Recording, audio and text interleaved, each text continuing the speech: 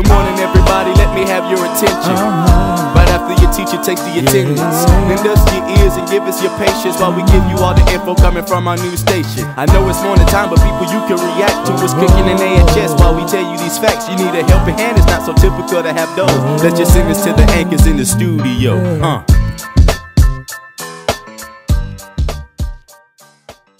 Good morning, Auburn High School. It's Thursday, March 19th at Blue Day. I'm Logan Tyndall. And I'm Jory Johnson, and you're watching AHS Today. Now let's go to Taylor with today's weather. Good morning, Auburn High School. I'm Taylor Johnson here with your weather. Today's going to be a high of 65, a low of 52, and an 80% chance of rain. And tomorrow's going to be a high of 76, a low of 70, and a 40% chance of rain. Back to you in the studio. In today's news, Tiger Walk for the Special Olympics bowling team will take place on Thursday, March 19th around 11:45 a.m. Now let's see what's for lunch with Hannah Ray and Michaela.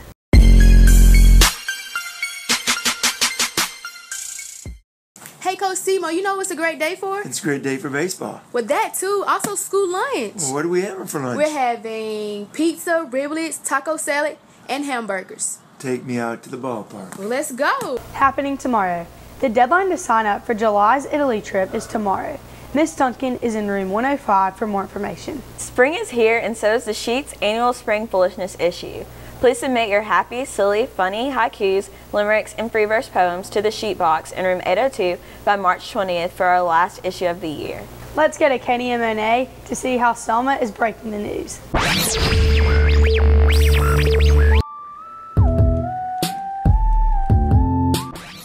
I'm Monet. I'm Katie, and this is Breaking the News.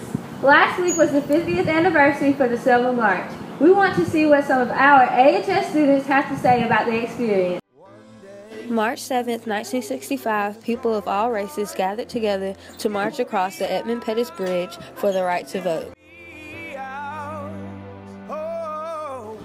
In Selma, a new generation walks the bridge in honor of Bloody Sunday every year. The first family was joined by members of Congress at the bridge, as well as where our president spoke on the need to reflect and move forward. So us here at AHS, we're taking it to the halls. My experience at Selma was really great because I got to walk across the bridge, and I seen a lot of people, and there was a lot of tribal dances going on, and like drums and instruments. I really got to put that. Really I had a good experience in Selma also. Like you said, there were a lot of people, and we got across the bridge. We saw Kirk Franklin, and they did a concert with more famous people, but we had to leave. 20 years ago, my mom marched from Selma to Montgomery, and I just wanted to share the same experience as she did and be a part of history. I really enjoyed the trip. The march from Montgomery to Selma was a great experience to learn more about what happened, so history won't repeat itself. It's good to see the people who came before me, who paved the way for African American history and rights.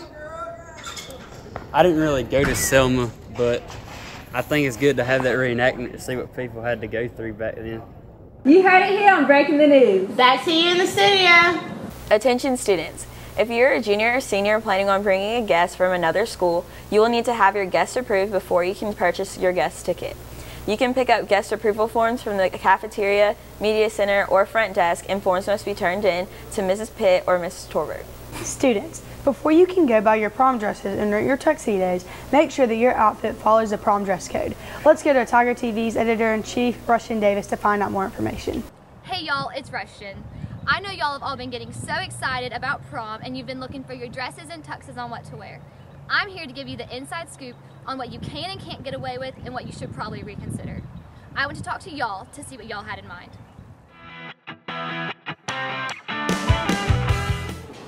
I'm unbuttoning all my buttons so I can show off all my chest hair. Oh no. Excessively low-cut tops and dresses are not allowed. I'm gonna wear my Ozzy Osbourne sunglasses and my chubbies so I can show off my thighs. Sorry, Jackson.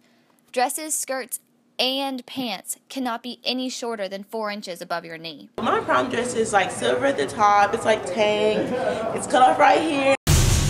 Hold up. 2-piece dresses that show your side or your stomach just aren't allowed. Yeah, my dress is pink. It has really high slits up the leg. Look, Chatham, the slit has to be less than 4 inches above the knee. Otherwise, it's not allowed. Alright, when I'm going to prom, I'm wearing a pimpalicious suit. I got the pink hat. Just make sure you take the hat off before you go inside the dance. So I just decided just to rent the pants and the tux, not the shirt. Do I even have to say this? You must wear a shirt and you must keep it on. With prom just around the corner, be aware of what you should and shouldn't buy.